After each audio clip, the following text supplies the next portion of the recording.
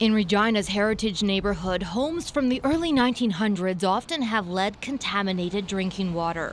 Shayna Stock doesn't have lead plumbing, so the culprit is clear: the city's lead pipe that delivers water to her house. I've been in this house for 10 years now, and the letter we got last year was the first I had ever heard about there potentially being lead in the water, so it was a bit surprising to get that letter.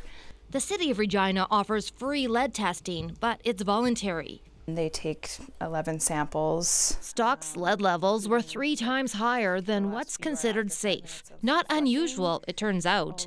The tainted water investigation collected 12,000 test results from drinking water in 11 cities. A third exceeded safe lead levels.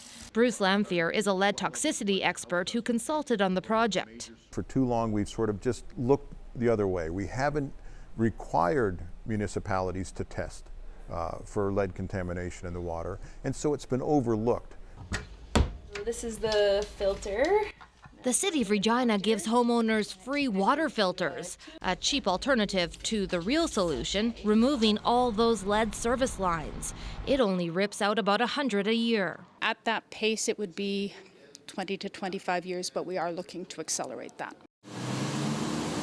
In comparison, the city of Montreal has pledged to remove 48,000 lead service lines over the next 11 years. The city is going to test 100,000 buildings for lead levels. It will also force homeowners to replace lead pipes on their private property. It's about public health. Regina has no plans to go that far. Shayna Stock has no idea when the city will rip out the lead pipe that delivers this water. It's concerning.